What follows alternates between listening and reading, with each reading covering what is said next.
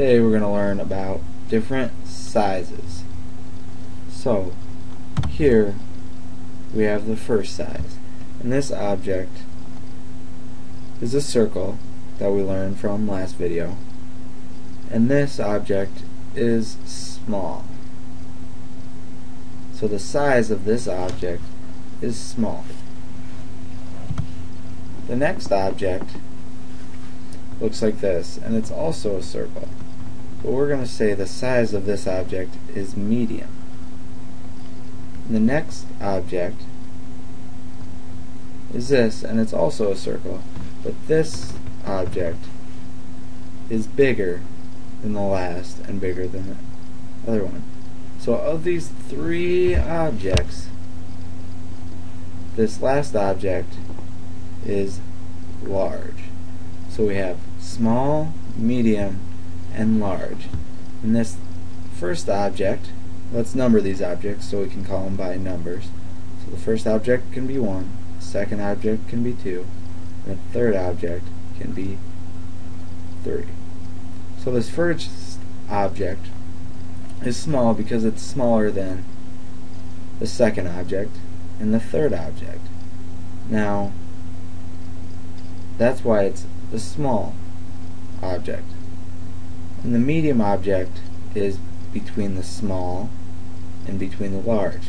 So it's the middle object in size. So this object is small, this object is medium, and the large object is the biggest, tallest object out of the three. So the first object is small because it is smaller than the other two objects. And the medium object is the middle object, and so that's why we call it the medium. It's bigger than the small one, and it's smaller than the large object. The large object is large because it is bigger than the first object and the second object. So now let's test your skill. So we have these three objects. Let's number these objects.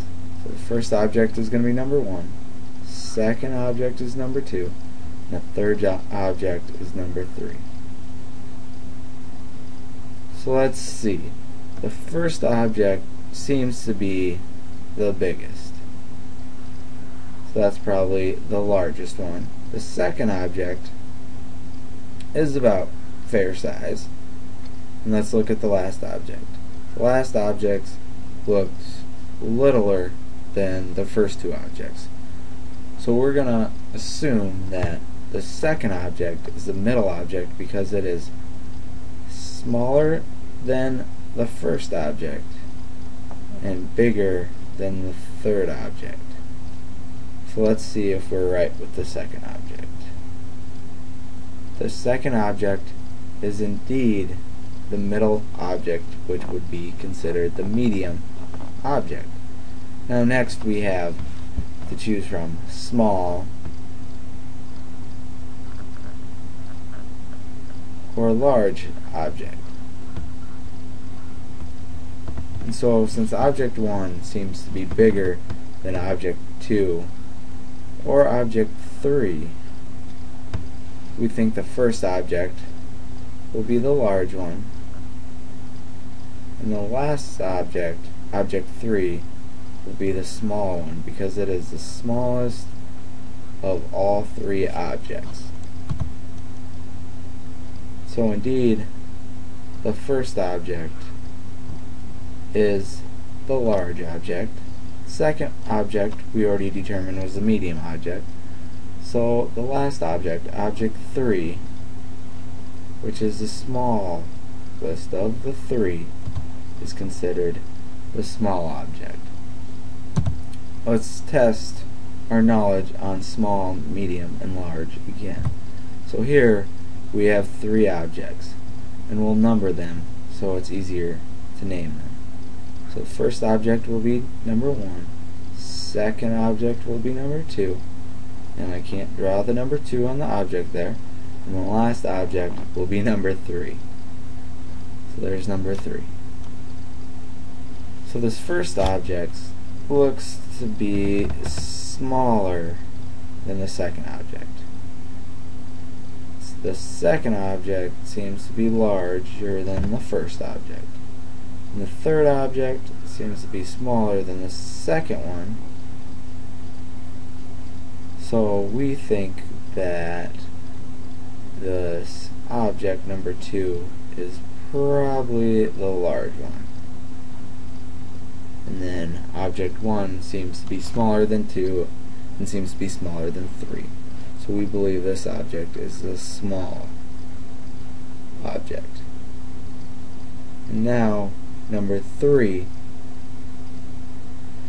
seems to be in between the first object and the second object, which is the middle one, which we know is the medium object.